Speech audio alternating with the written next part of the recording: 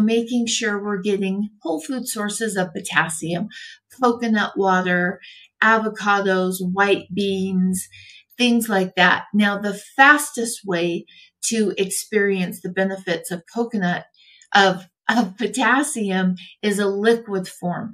Coconut water would be the whole food form, but there's a synthetic form that you can add also, and that's cream of tartar.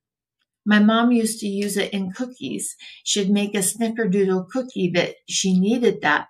It's also 1 teaspoon, about 500 milligrams of potassium, but it's synthetic.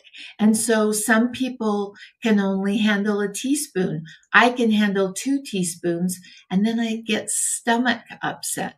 And it's very individual. So if you opt to go with the synthetic version for quick, fast, and easy, if you don't have coconut water in your fridge, then let's make sure that you're going low and slow to make sure you don't hit stomach issues.